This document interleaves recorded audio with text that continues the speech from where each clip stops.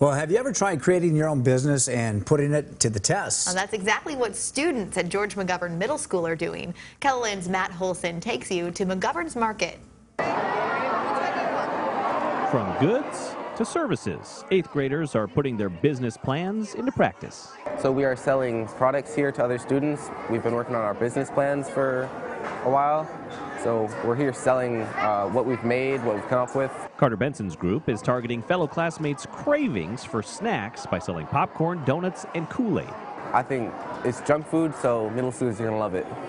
McGovern's Market is the culmination of a program led by the national organization Youth Entrepreneurs. Youth Entrepreneurs loans the students the money for their projects. The kids have to pay it all back, and anything they make over that amount, they get to keep.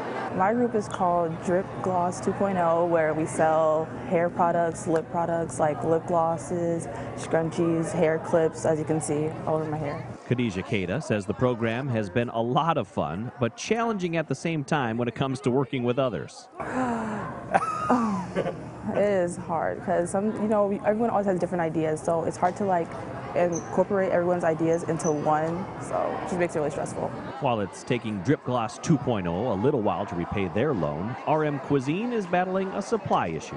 I made Filipino egg rolls, and my partner made Japanese roll cakes. The egg rolls and cakes were such a hit, they sold out in 10 minutes. It makes me happy that I can bring in my culture into something like this, and I hope my partner feels the same way.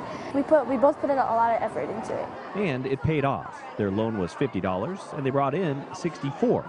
Creating a business is something Michelin Jinchu never thought about, but now she's into it. It's been really fun. I actually, that's probably one of the classes I really look forward to. In Sioux Falls, Matt Holson, KELOLAND News. Food is always a good idea. A lesson in business. Yes. I like it.